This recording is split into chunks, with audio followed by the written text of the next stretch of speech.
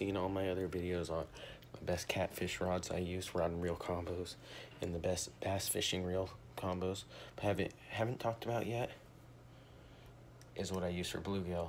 Now you can see this line's a little torn up and stuff. That's because I raged because I got mad at my pole because I got my line stuck in and I just went crazy on it. That's not a malfunction with this reel at all. It's a perfectly good reel. I love it, but let's get talking about it. Now, right off the start, this reel goes around for 30 bucks. What I like about it is that I bike down to a little pond in a neighborhood. It's really good because it collapses and expands very easy.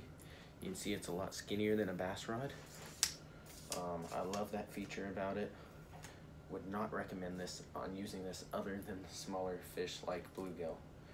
And as you can see here, I have a Mr. Crappie reel.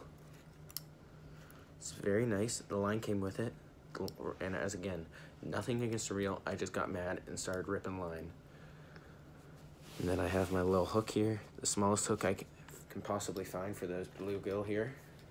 We sometimes use them as bait fish. Not really. We're really going to get a fish feeder and like try and grow our own fish, like just because no one else knows about it. It's a Shakespeare rod, whole thing, Mr. Crappie rod reel. I believe this was around 15 bucks. The rod was around 14. If you're just going to be bluegill fishing and all that, not a bad thing to go to. If you're in a neighborhood, you're a kid like me, I definitely recommend this product. I love it, and this is actually a schedule upload. I'm just saying that now because I'm in Haynes. No, I don't know. I'm somewhere in Alaska right now when this video is being uploaded. We're shrimping and crabbing and doing a bunch of halibut fishing and all that, and these videos will be out soon. I believe this one's gonna be scheduled posted for Friday. Yeah, so subscribe, like, comment. We'll see you next time on Double Logan Outdoors.